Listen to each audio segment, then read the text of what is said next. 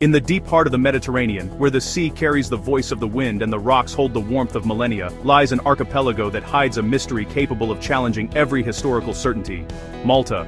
On these small, arid, seemingly inhospitable islands stand constructions that feel as though they belong to another age, perhaps even another civilization. They are the megalithic temples of Malta, massive stone structures that reveal an astonishing truth. They were built more than 5,600 years ago, long before the pyramids of Giza, long before Stonehenge. How did ancient peoples manage to erect those enormous monoliths, some weighing several tons, without metal tools, without wheels, without draft animals?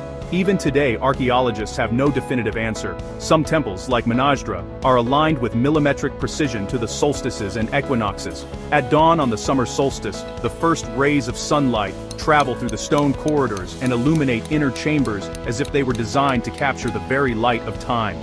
A feat of engineering and astronomy astonishing for a civilization that left no writings, no names, no faces.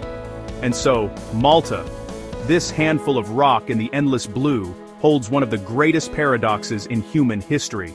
The oldest civilization in Europe arose on one of the Mediterranean's smallest islands. A place where the past does not lie buried beneath the earth. The past breathes in the stone. If you liked the video, subscribe to the channel and follow other interesting videos. Thanks.